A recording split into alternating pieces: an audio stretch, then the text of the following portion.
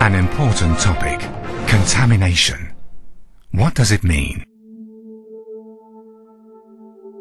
Contamination is the technical term for impurities on surfaces and materials through undesired foreign substances.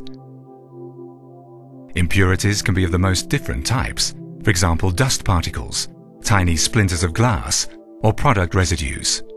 However, the most cunning troublemakers are microorganisms such as fungi, viruses, or bacteria. In short, pathogens. They are tiny and invisible to the naked eye, and yet they are everywhere. Just how tiny they are is shown by this pin.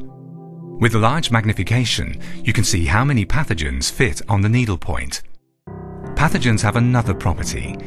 They are able to multiply drastically within an extremely short period of time, as is shown in this animated cartoon. Bacteria can multiply so fast that they would cover the floor area of several detached houses within only one night.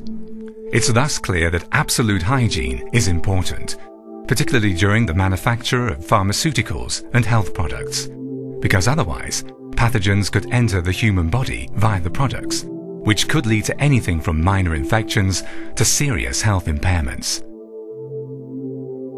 For this reason, it's the ultimate ambition to avoid contamination.